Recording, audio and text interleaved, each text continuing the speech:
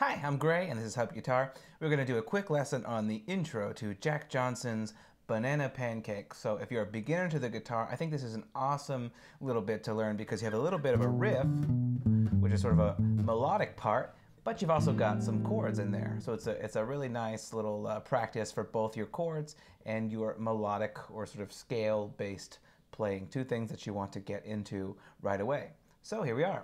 We're going to start with our ring finger on the 5th fret of the biggest string, that's the E string, and we want to use our ring finger because we're going to end up on the 7th fret, and after that we need to have a note on the 5th fret of the next string. So if we use the wrong finger, whoops, we're just in the wrong territory and nobody can go over here and reach the 5th fret of the 5th string. So we're going to start with our 3rd finger on the 5th fret of the biggest string, and play that, and then we're going to slide up to 7.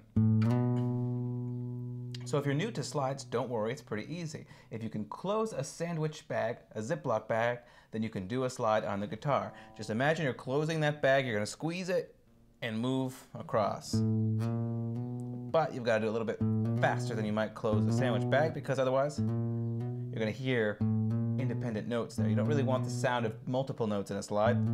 You want to just hear this sort of, this destination note like that.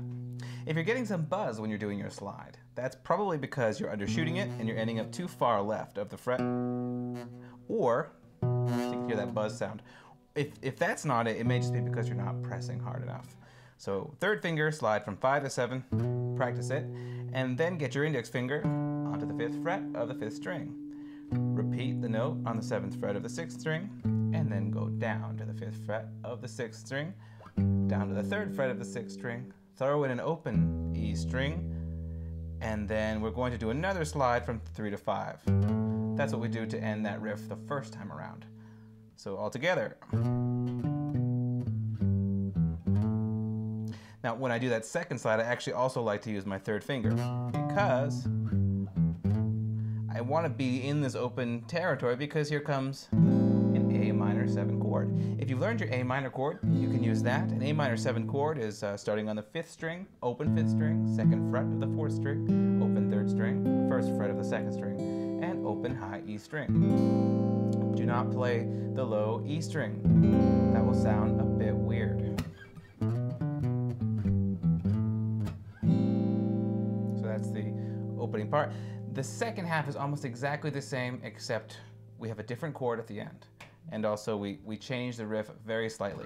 So the second half goes like this. Same, same, same, same, same, same. And then instead of sliding up from 3 to 5, we just land on the 3rd fret of the 6th string and keep it there. Bookmark that fingering for a minute because we're going to talk about that a little bit. Basically, the chord that's coming up, we want to sort of recycle. We want to make sure that when we're playing the next chord, that it gets to continue using this finger because we don't want to push this down and then let go and then put another finger there in its place. It's sort of a waste of energy. So bookmark that if you will, and let's talk about the G7 chord. A couple different G7 chords you can use here. In the tabs you see on the internet, it's probably going to be a bar chord, but I didn't want to throw that in there because that would make this go from a beginner tune to a more intermediate tune, and I think this is a great tune for beginners. So we're going to do an open G7 chord. The chord I like to use here is going to be 3rd fret of the 6th string, nothing on the 5th string, 3rd fret of the 4th string, open 3rd string and open 2nd string like that. The issue with that chord is as a beginner, now you're responsible for controlling these strings and making sure that the 5th string and the high E string are not allowed to be a part of that chord, because that would sound a bit wrong. The way you control that is if you're playing with your fingers, which I am, you can use your thumb, index, middle, ring, and just sort of pluck those 3 desired strings. If you're using a pick or you don't want to do that, you can sort of allow your left hand to block off the strings that are not allowed to ring, which includes the 5th string. You can see that my middle finger is sort of resting lazily on that string, and then part of my hand is sort of touching the high E string.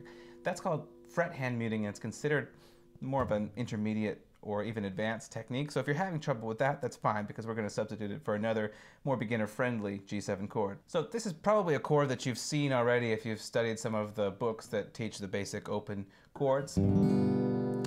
I tend to avoid it just because I don't like to play a lot of chords that use the high E string, but it works well for this. We're going to do our third finger on the third fret of the sixth string, second finger on the second fret of the fifth string, open, open, open, and first finger on the first fret of the high E string.